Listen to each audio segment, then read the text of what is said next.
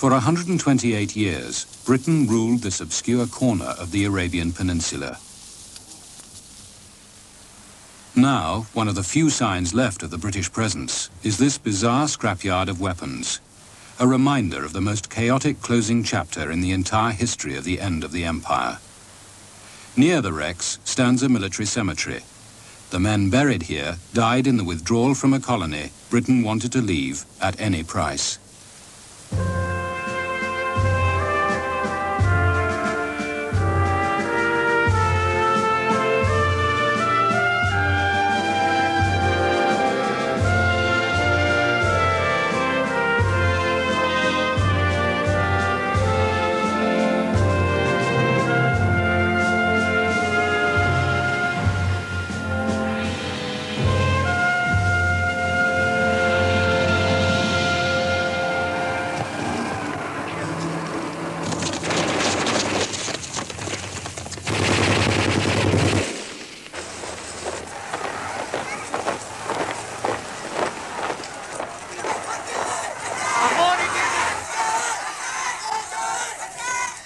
In the 60s, these narrow streets were the scene of a bloody civil war.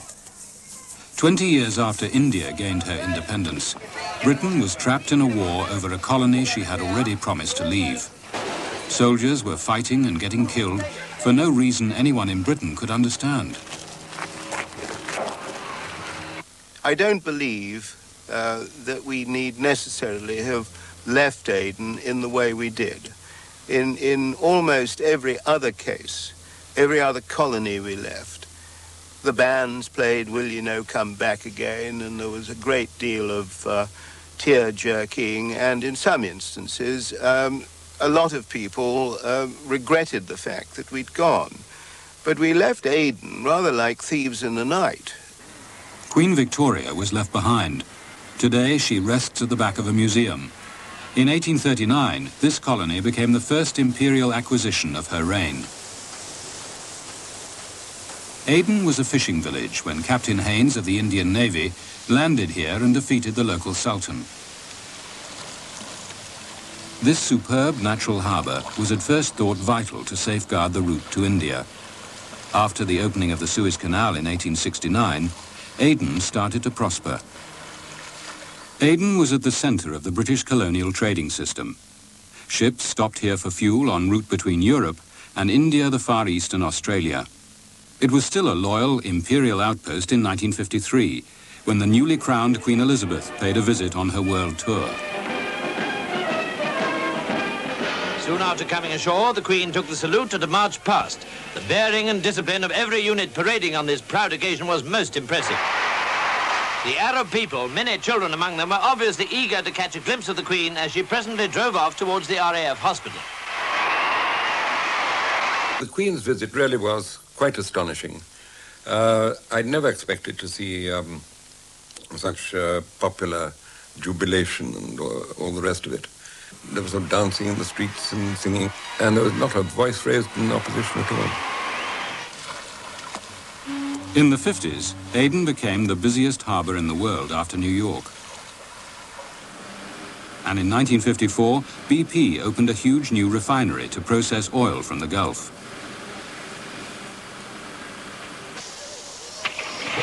The British enjoyed the good life in the Little Raj.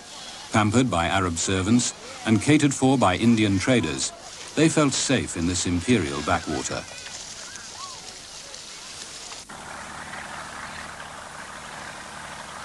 Throughout the 1950s, as the empire was being dismantled, Aden's economy boomed.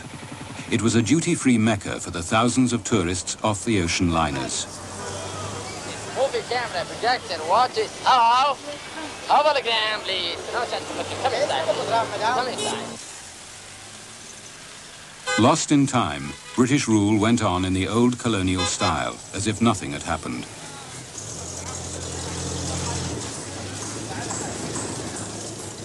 Around the colony of Aden itself was a wilderness, the British protectorates, an area as large as England and Wales, occupied by feuding tribes. When Britain grabbed Aden, she had no interest in these lawless territories other than as a defensive zone.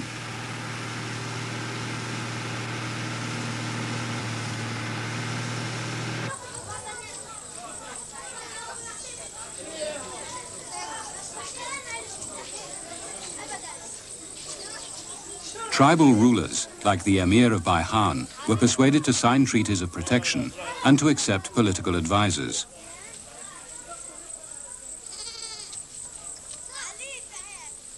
The few Britons who entered this medieval world could do little to change it. I was coming down from up country and I stopped in a village. I heard a clanking noise at my feet. And I looked around and I saw a kind of grill in the ground below. And I could hear somebody moving about and clanking. And I asked who it was, and they were all very evasive, the sheikh in particular. So I said, get this chap out. And they brought him out, and he had a beard down to his waist, and he's dressed in rags and emaciated to a degree. And I asked how long he'd been there, and nobody could remember. And apparently he'd been locked away years before, and there he'd been left. So and he was shackled, hands and foot, and I told them to knock the shackles off and let the fellow go free. I thought he'd thank me for the good deed, but far from it. He complained that from now on nobody would give him any food.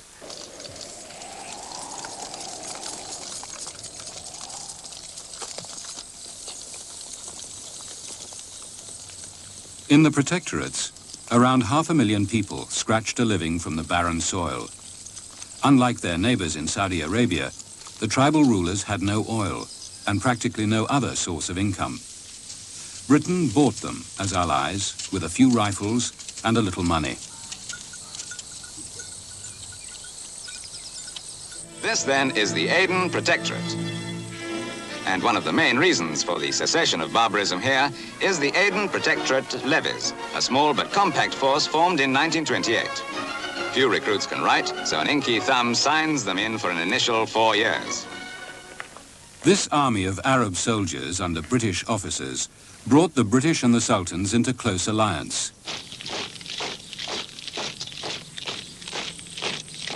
The colonial power also employed a more modern system. What happened was that if you had a tribe that was causing trouble, you got hold of its sheikhs and you said, well, you either do as you're told and hand in hostages to answer for your good behavior, or we're going to come and bomb you. And you gave them time to clear out of their villages or houses and get their flocks and herds out of the way, and then you went off and dropped bombs, small bombs on the whole. And it was a remarkably efficacious and cheap way of maintaining law and order in otherwise unget-at-able areas. Until the 1950s, air policing subdued the warring tribesmen. But even this remote corner was about to be transformed by the nationalist revolution sweeping through the Arab world. The tribesmen were radicalized by a new voice from Cairo. Gamal Abdel Nasser became the champion of the Arab world after his triumph over Britain and France in 1956. He transmitted the anti-colonial message even to the South Arabian protectorates. Nasser turned to be a hero, a legend, to hold all the Arab people. For the first time they hear an Arab leader who is challenging a big power, insisting on the freedom of all the Arab world and on the Arab nationalism. Wherever you went in the protectorate, you could hear the Cairo radio coming out of these transistor radios. You'd find some old gentleman died in Blue Woad plying his field with Nasser's propaganda coming out.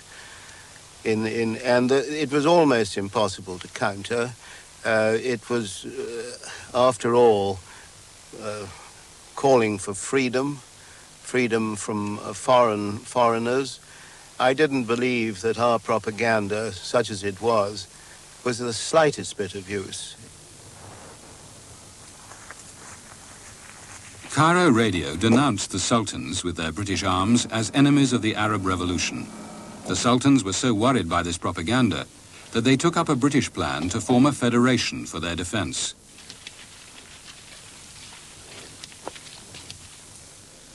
In 1959, the Federation of South Arabia was established. Eventually, most of the rulers were to sign up. Britain built a Whitehall in the sand and palaces for the Sultans. In the new federal capital, the rulers performed a charade of parliamentary government.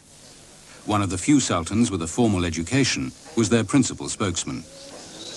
We had a system which worked, and we saw no reason to experiment modern or Western democracy in a country where it failed. It failed everywhere in the Middle East, and there was no point in trying to experiment it in our country. But we had a system which worked, and the rulers were elected by their tribal leaders. And whether now by Western concept this may not sound democratic, but according to our customs it was democratic. The absence of elections and the autocratic ways of the sultans ensured that the British and the sultans themselves did not know the extent of nationalist feeling among the people in the protectorates. كنا نعارض الاتحاد الفيدرالي لأنه صنيعة من صنايع الاستعمار.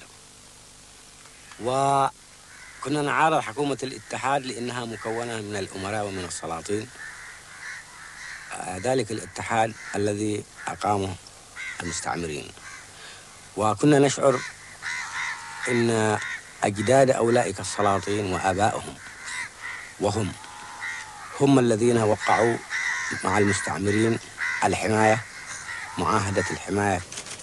In Aden, prosperity had attracted a huge influx of immigrant workers from all over South Arabia.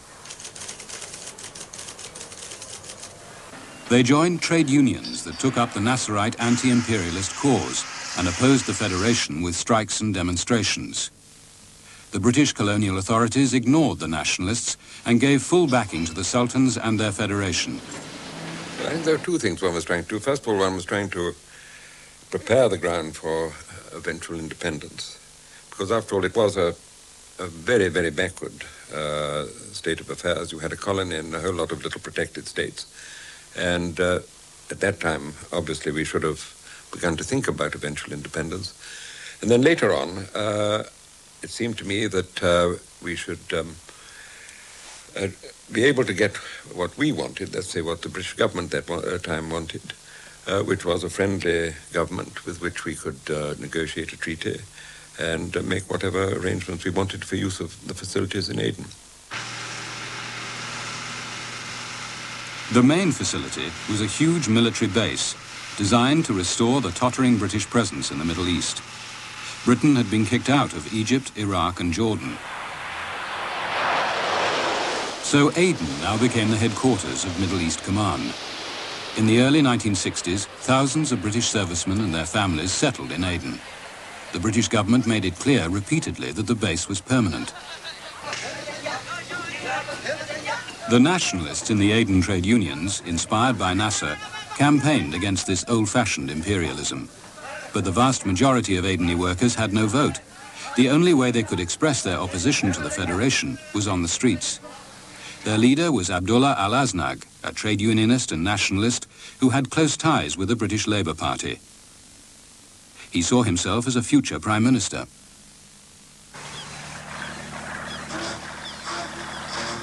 The British, indifferent to the nationalist opposition, forced Aden into the federation, uniting the prosperous port with the backward inland protectorates.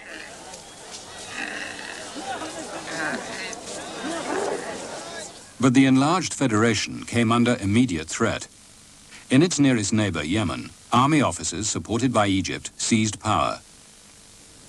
The royalists resisted the coup. It was the start of a 5-year civil war.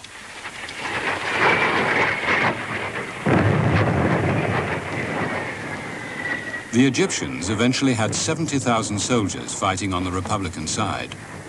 Nasser, once a noisy but distant threat, was now at the Federation's doorstep. For the nationalists of Aden and South Arabia, relief seemed close at hand. In 1963, with Egyptian help, the first of them began to operate as guerrillas here in the mountainous wilderness of the Radfan. They called themselves the NLF, the National Liberation Front. The NLF believed that armed revolution was the only way to independence. Their leader was Qatar Nashabi, a British-trained agricultural officer. He had been in exile in Cairo and with Egyptian money set up headquarters in Yemen to direct the guerrilla campaign. The British, to deal with what seemed no more than a severe tribal outbreak, built an airstrip. They flew in troops and supplies. To the British Army's amazement, 2 battalions found themselves tied down by skilled marksmen, no longer obligingly shooting each other, but now aiming at the British. Our worst casualties happened within a few minutes from a couple of snipers on the hillside behind the village. Most unfortunate. We got over the battle with 4 casualties, 4 wounded, and then we lost 2 men to this wretched sniper and another half dozen wounded. وفي هذه المعركة اعترف الجنود البريطاني بأنهم يواجهوا ثورة منظمة ورجال مقاتلين يحكموا ضرب رصاصات بنادق إلى أجسام الجنود البريطانيين وجعلهم بهذه المعركة ومعارك أخرى يعترفون بأن ثوار ردفان هم الذئاب الحمر من خلال العمليات العسكرية ومن خلال دقة الإصابات الموجهة للجنود الإنجليز. It was 6 months before the British Army were able to conquer the key positions in the Radfan Mountains. They claimed a great success. لكن في الحقيقة أننا تمكنا من هزيمة هذه القوة البريطانية رغم إمكانياتها الهائلة. تمكنا من هزيمتها وفي الأخير نحن كسبنا الحرب وكسبنا المعركة وانتصرنا لأننا أصحاب قضية. Radfan was the starting point for the NLF revolution, which gradually began to spread through the protectorates. Despite the growing nationalist pressure, the High Commissioner, Sir Kennedy Travaskis, and the Colonial Secretary, Duncan Sands, pressed ahead with their plan to give the federal government of the Sultans formal independence. Sands visited the Radfan to congratulate the troops. The British colonial authorities dismissed the NLF as a small band of pro-Egyptian extremists, incapable of effecting their plans for the area.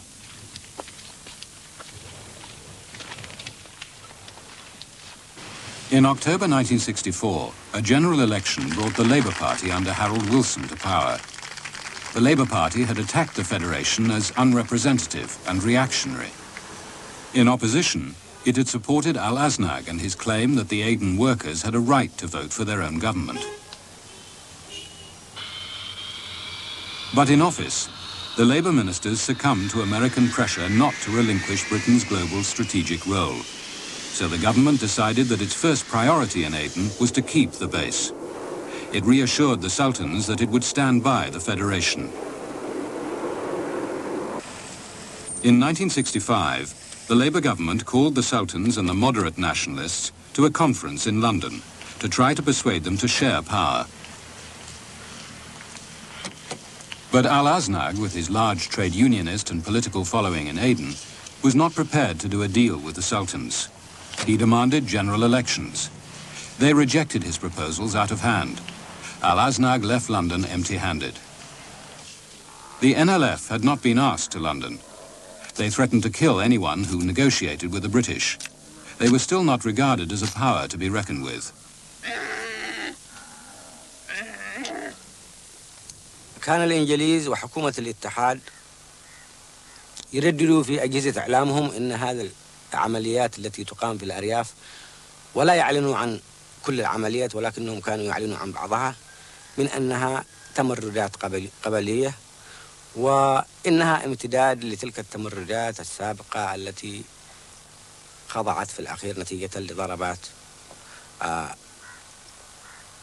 الاستعمار.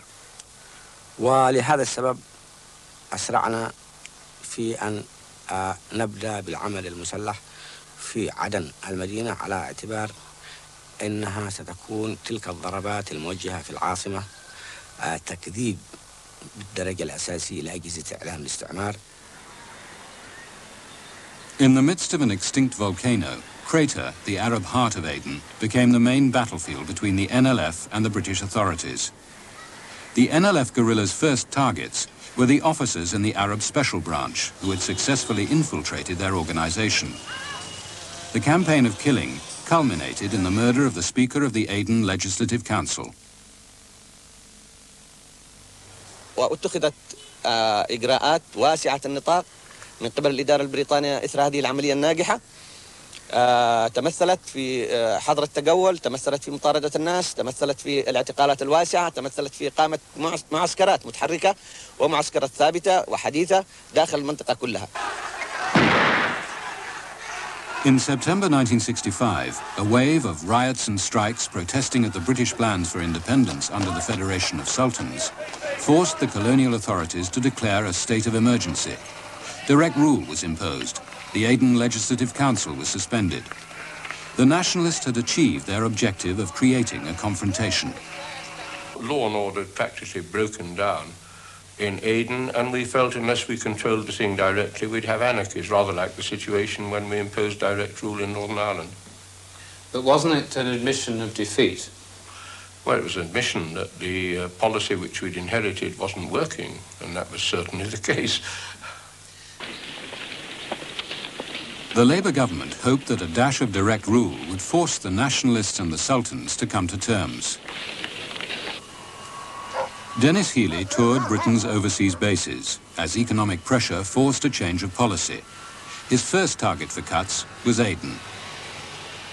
We decided to get out in '66, and we decided to get out because there was no case for staying in Aden unless we needed it as a base for action in the Gulf. Once we decided that we were not going to intervene militarily in the Gulf, there was no case for staying there. Lord Beswick, a junior minister, was sent to Aden to tell the federal rulers that the base was to be closed and they would lose its protection after independence. Well, Lord Beswick came out in 1966 and told us that the British government has decided unilaterally and without any consultation with us, which went against all the understanding and the treaties we had, to pull out of Aden, to pull out of Saudi Arabia and liquidate the base. And we sensed from that they were no longer interested in a proper handover of responsibility to the Federation. I felt completely betrayed by them because what they did was contrary to everything we were led to believe. I think they behaved in a most dishonorable way. I don't think we'd betrayed them because we never made them any promises. I think that Duncan Sands, as Defence Secretary and Commonwealth Secretary, gave them a totally false impression of what Britain might do. The breach of faith is clear, and I suppose I ought to know better than anybody because I gave the pledge.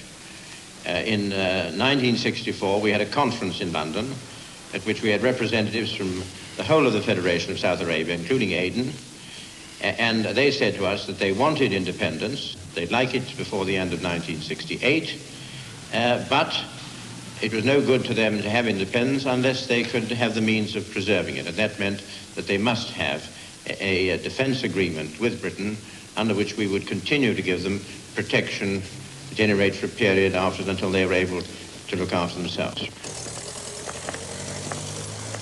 With Egyptian forces across the border and growing violence from the nationalists, the British government's decision had opened the door to chaos.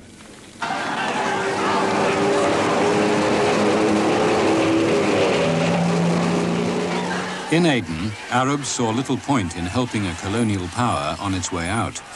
The battle for succession began.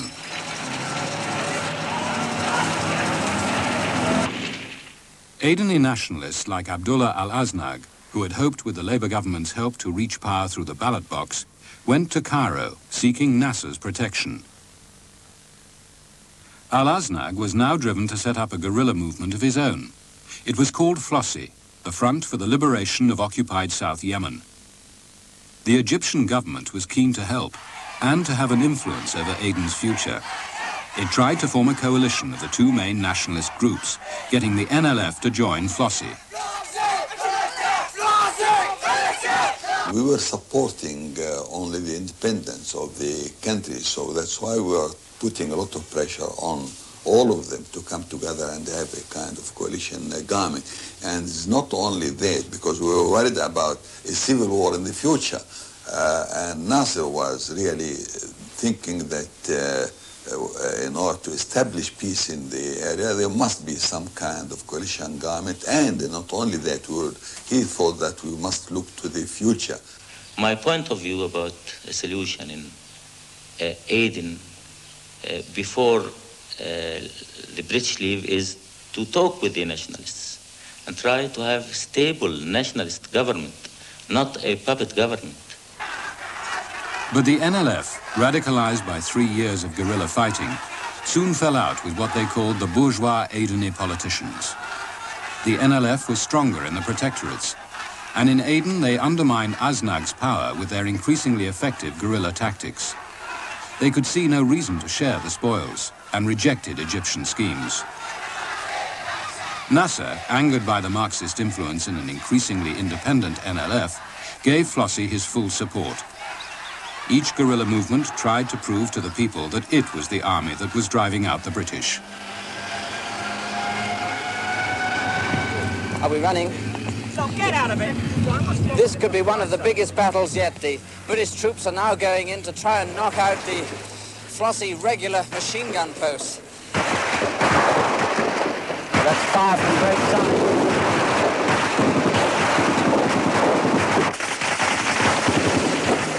This is probably the biggest single battle that British troops have been involved in with terrorists so far in Aden.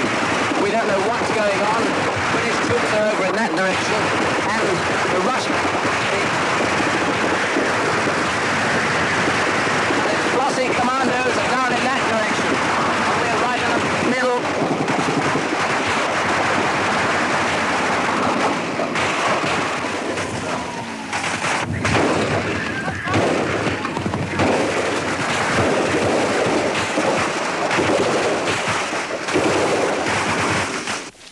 Such battles forced the British government to seek talks with those it considered terrorists. It sent a minister, Lord Shackleton, to try. The colonial authorities in Aden strongly opposed the initiative. Naturally, the Colonial Office didn't like us coming because we were turning everything on its head. And one remembers the remark, classical, I think, of many ex-colonial situations, I will not negotiate with these murderers. But the history of the end of empire is negotiating with whatever you like to call them. Lord Shackleton's was the first British attempt to contact the NLF after 3 years of fighting. Sir Sam Fall was taken by a go-between to meet NLF representatives in a back street in Crater. I explained that Lord Shackleton had come to Aden in order to negotiate independence and to involve all parties concerned. The NLF were a very important party to this, and we would be interested in talking with them, and we would, of course, consider releasing their detainees and taking the ban off their party so that we could discuss things in a reasonable and relaxed atmosphere. But there was just one minor condition that we'd like to make. If it were possible, we would be very grateful if they would stop killing us. And the two representatives roared with laughter. And one of them, he did like this, he said, Abu Sami, mush mumkin. Very sorry, Abu Sami, this is quite impossible. But being young, naive and foolish, I said, but why? We come with peace and we want to talk to you. It would be rational if you'd stop killing us. He said, no, you must understand that Flossie constantly accuse us of being the running dogs of the imperialists. And if we, at this moment, were seen to be talking to you, this would simply give credence to their story, that they are the sole representatives of the people of South Arabia and we are imperialist lackeys. And so, Abu Sami, we're very sorry, but we have got to drive you out of Aden. And we have to be seen to drive you out of Aden. When we have reached that stage, then we can negotiate. إذ أنها تشكل القلب وتشكل منطقة الاتصال بالعالم بأجمعه. وبدون ذلك ما كان للجبهة القومية أن تحقق نهوضا حقيقيا للعمل العسكري أو السياسي أو الإعلامي، ولا أن تحقق انتصارا بهذا المستوى الذي تحقق.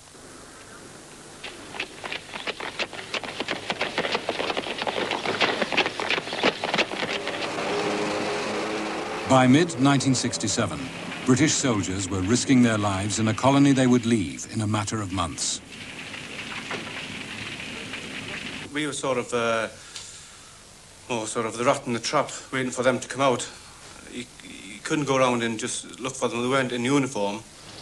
The only way to catch them is to patrol the streets and hope for them to come to you. Every day you'd have a ground patrol going, you'd have maybe a platoon of, say, 9 or 10 men going in. They'd patrol the streets.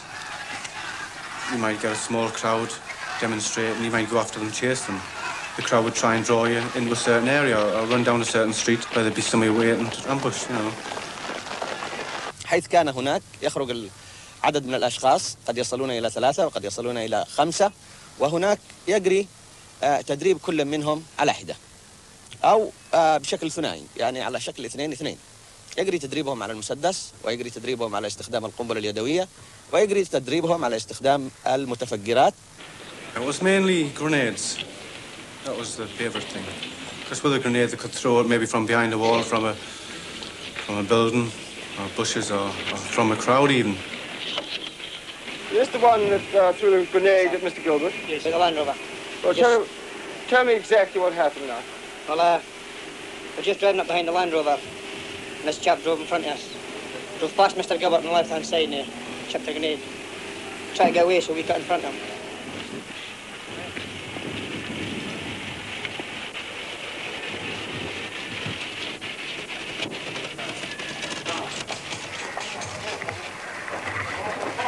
Get back, Chico. The NLF became stronger, and the British security forces were blighted in their efforts to catch guerrillas by poor intelligence. Few Arabs would help them. Soon, British frustration gave way to desperate measures.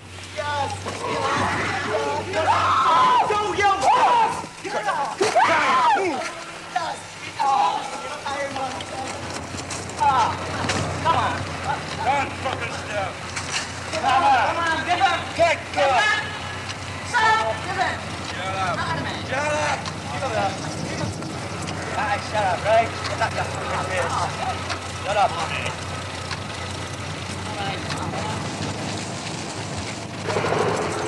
What's shooting? Come on.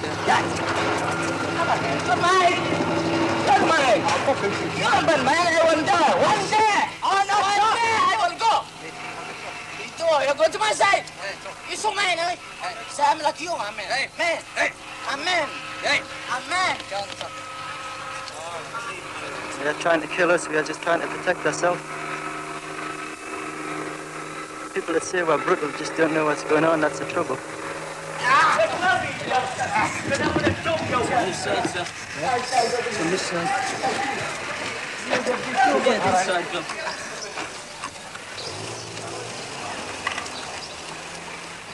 Suspects were rounded up on the streets. They were taken to a barbed wire compound.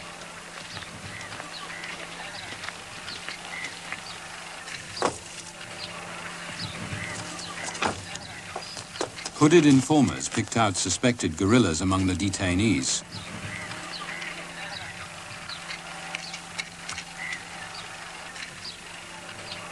And as official inquiries subsequently confirmed, torture was used.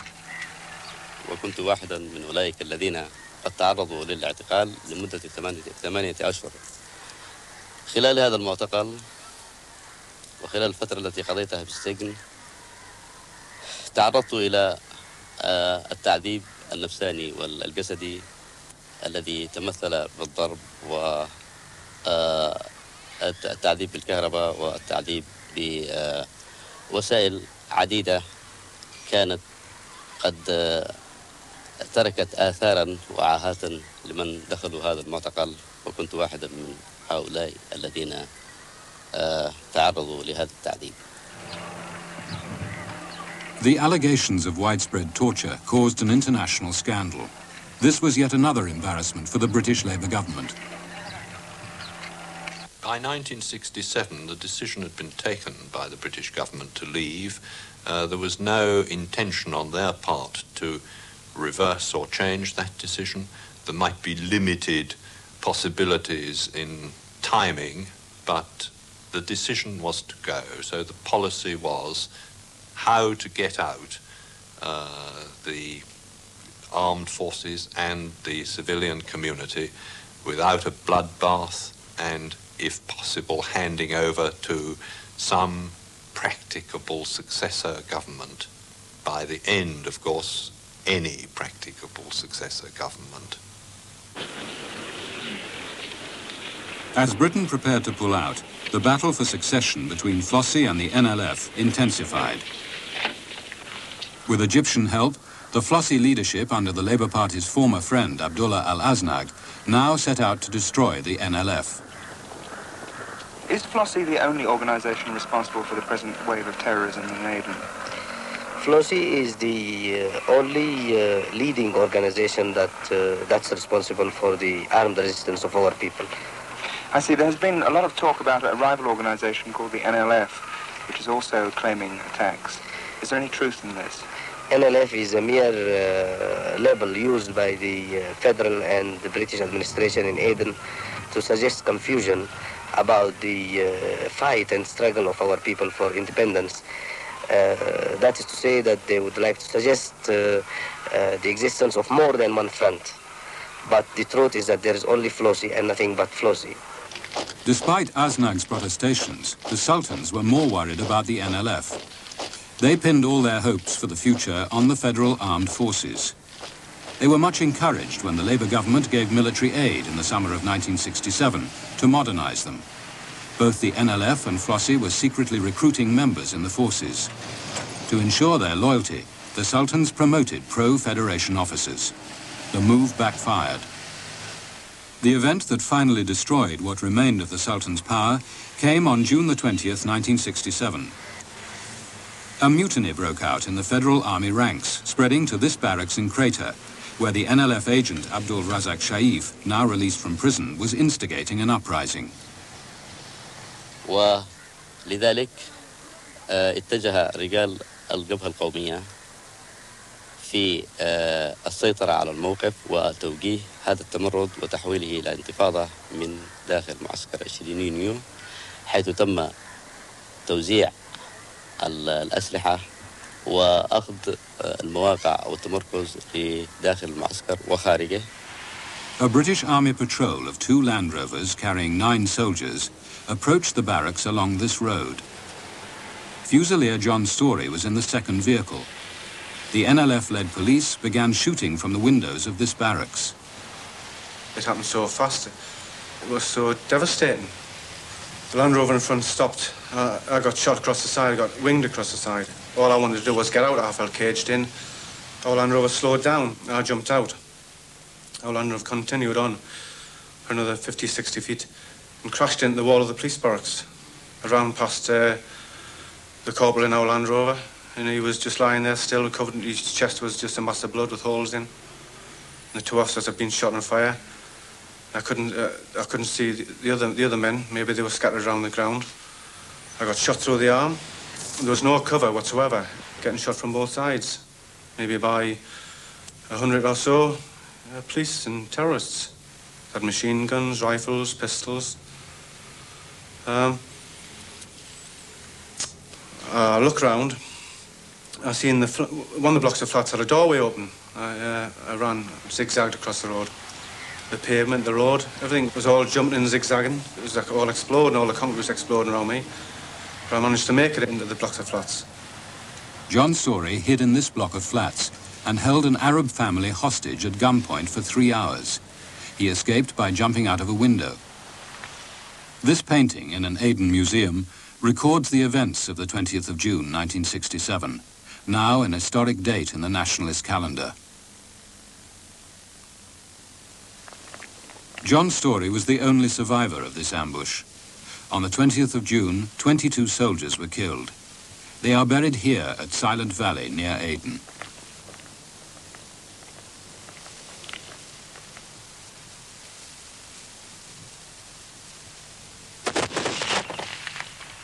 Unfortunately, events overtook us, but it was not late to put things right, had we been wholly supported by the British government. But because our own army believed that the British government were no longer behind the Federation, and so they were divided, they were looking elsewhere for future governments. But they were doing it because they knew that the Labour government no longer, and the High Commissioner, Trevelyan, was no longer behind the federal government. The June the 20th shootings led the British troops to withdraw from Crater.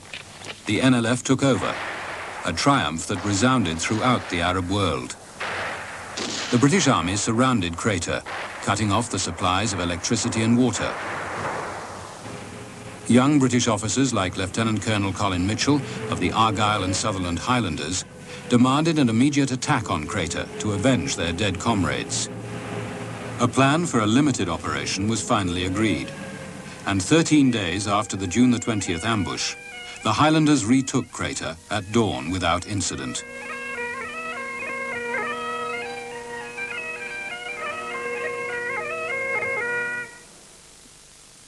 Colonel Mitchell became an overnight folk hero and was thereafter known to the readers of British popular newspapers as Mad Mitch. What were the reasons for retaking Crater? It has come as a great surprise.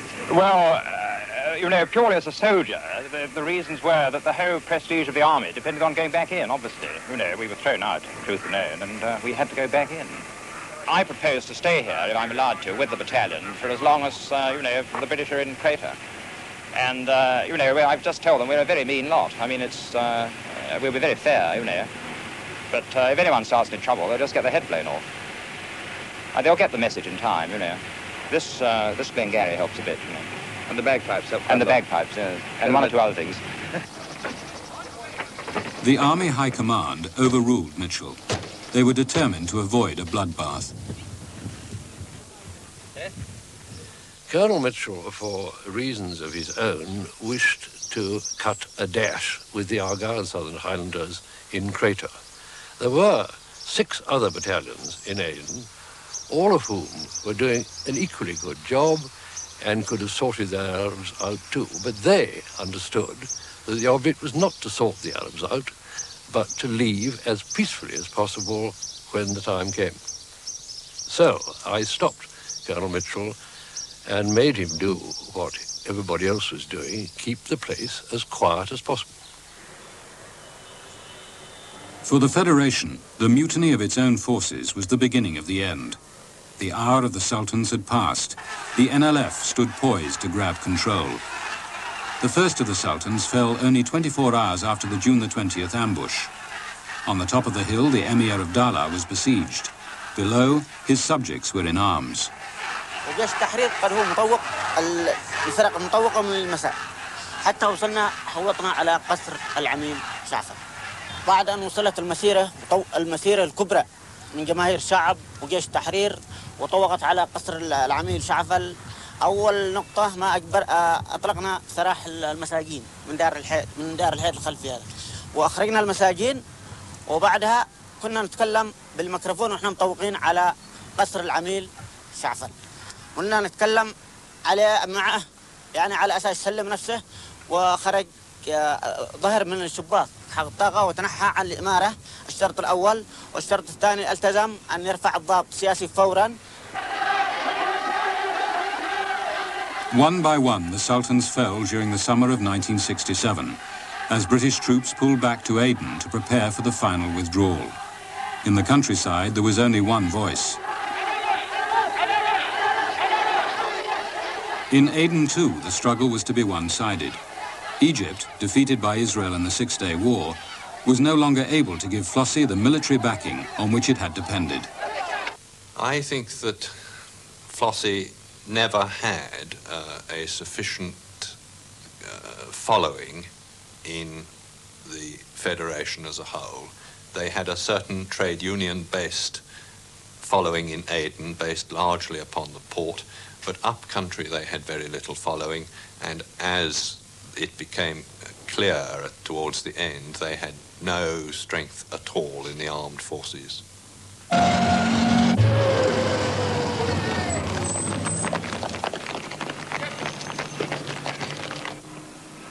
British soldiers were under strict orders to take no chances as the battle between Flossie and the NLF raged through the autumn.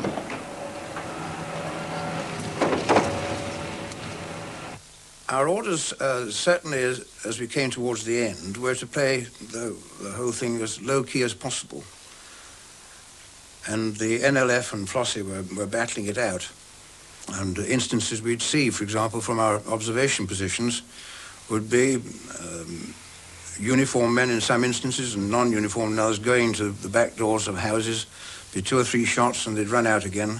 And when we'd investigate, of course, we'd find a body there. Now, this is a situation which we'd been told we shouldn't interfere in at all. And it was peculiar to the last days of Aden, which our government wanted us to come out as quietly as possible. One has to remember that this withdrawal from Aden was in no circumstances a war. It was a withdrawal of our presence from a place we've been in for many years. There was therefore, as it was not a war, no conceivable justification for having one young man in the British Armed Forces wounded or killed more than absolutely 100% necessary.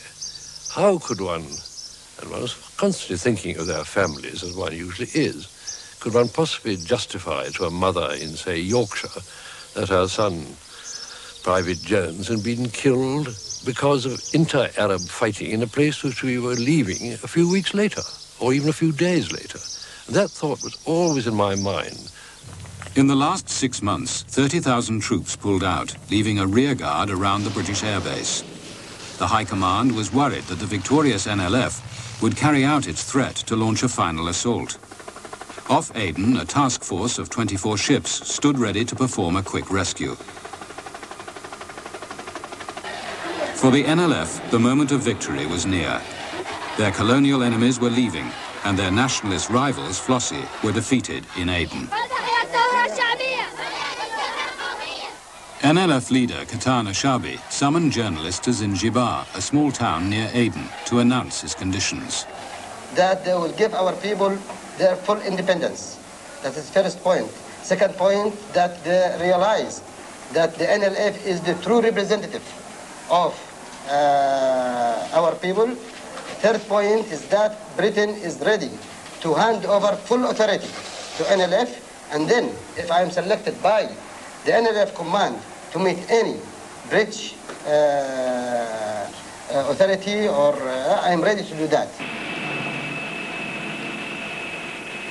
In November, in Geneva, only days before the British withdrawal, the former guerrilla leader, Ashabi, was recognized by Britain as the future head of an independent government. The High Commissioner, Sir Humphrey Trevelyan, took the final salute from the deck of HMS Intrepid. In Aden, there were no fanfares and no formal handover of power.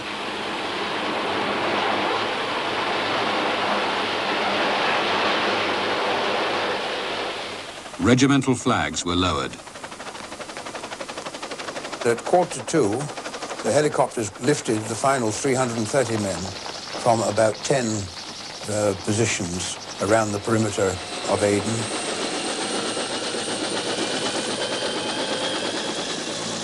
Colonel Di Morgan was the last British soldier out of Aden. He left at 3 o'clock on the afternoon of the 29th of November, 1967. As I circled the positions which my unit had been occupying for the last day to ensure that everything had been picked up safely and there was nobody left behind, I had a feeling of sadness that I was turning out across the Aden Bay back to Albion, that I was the last man and we were leaving Aden after a British presence had been there for 128 years. It was all very sad.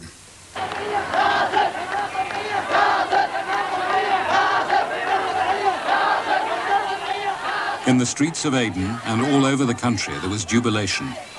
The 128 years of the British Raj, which started with Captain Haynes, had ended.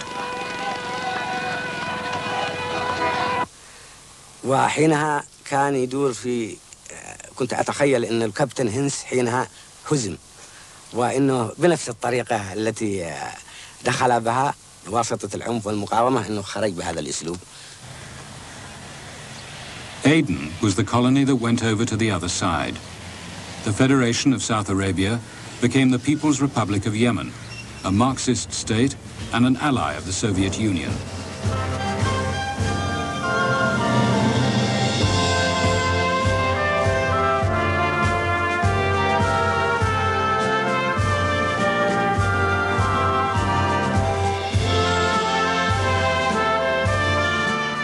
Next week, Archbishop Makarios, the head of the Greek Orthodox Church in Cyprus, is seen also as the founder of Killer Gangs when End of Empire returns at 8:25. And remember, an impressive book of this series is available from bookshops and the ABC shop in your capital city. Stay with us now for the latest news, followed by our Sunday stereo special, Mozart in Delphi.